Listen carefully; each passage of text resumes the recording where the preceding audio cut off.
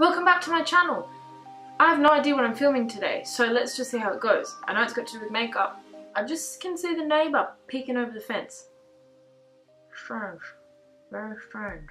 So let's just get into it, shall we? I've already done my brows. I'm just going to start with priming my lids with this put a lid on it primer by The Balm. Excuse my hair.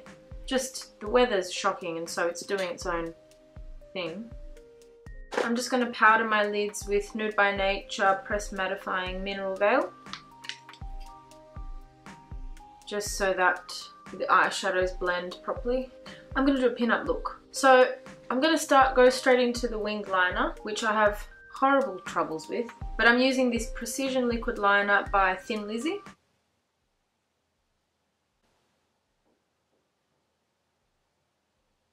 I never get liner right the first time, but that's okay.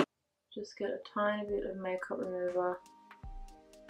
When you have hooded eyes like me, because you might be 30, like I am, when you do a winged liner, you have to make sure that the hood of your eye doesn't cut the liner, otherwise it looks really zigzaggy and it actually accentuates the hood.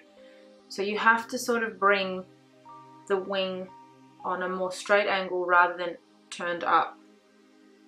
It's fine. It looks the same. It just suits my eye better to do it this way. It's all good in the hood. Get the pun? So now what I want to do is I want to push back a bit of the hood. I'm just going to get this contour shade and just push back the hood without putting any colour on my lid, or at least too much colour, because I want my lid to look nude, naked.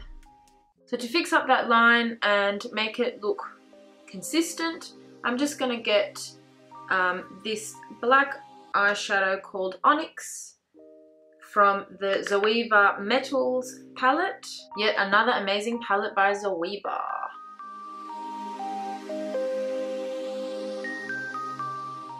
Now I'm going to jump straight into foundation. As usual, I'm using this Models Prefer Energy Lift Revitalizing Primer all over the face. And then to fill in my pores, I'm using the NYX Pore Filler. Now I'm going to go in with my Mud Cream Foundation palette and do a little combo of these shades to get my shade.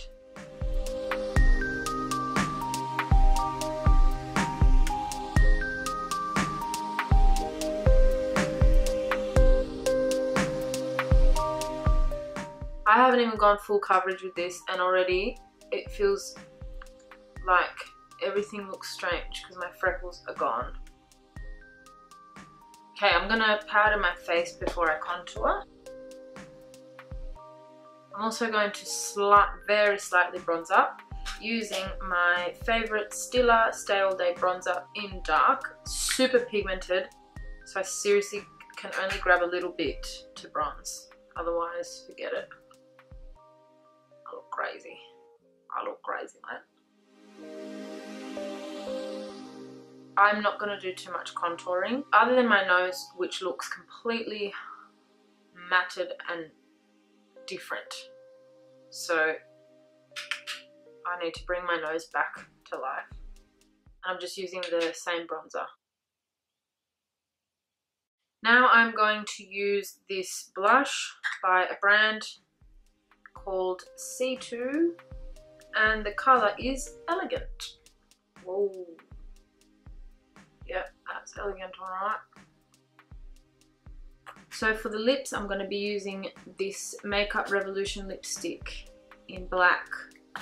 And the colour is called Vamp Collection Black Heart. I don't have a black lip liner, so I'm going to have to use a black eyeliner. Surely that's not too horrible.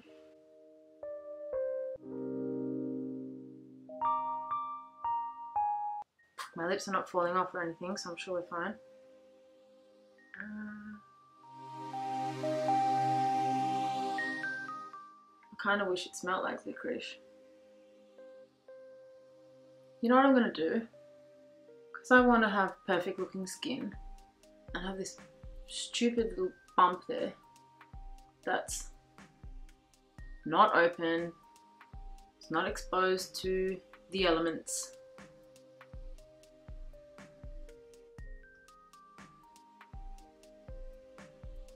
That's going to be part of my look. So I've gone ahead and put on some ginormous lashes. I want to add something to the lower lash line without it being too non-pin-uppy. So just to be weird, I'm going to do a black dot, just for shits and giggles. So this is the final look. I hope you enjoyed this video and you think I look alright as a mime, because that's how it turned out to be. Please like this video and subscribe to my channel for more videos like it. Thank you so much for watching and I hope to see you soon.